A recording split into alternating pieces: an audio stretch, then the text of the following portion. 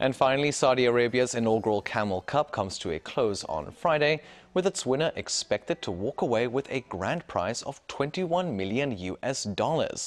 Taking place in the kingdom's oasis city of Al Alua, the four-day camel racing event kicked off on Tuesday. Races have been taking place every day from 4 p.m. to 6 p.m. in a bid to avoid the desert heat.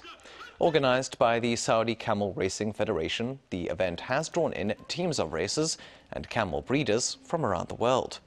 Apart from races, those attending the Camel Cup can also experience cultural events and exhibitions. These detail the sport's history in the region.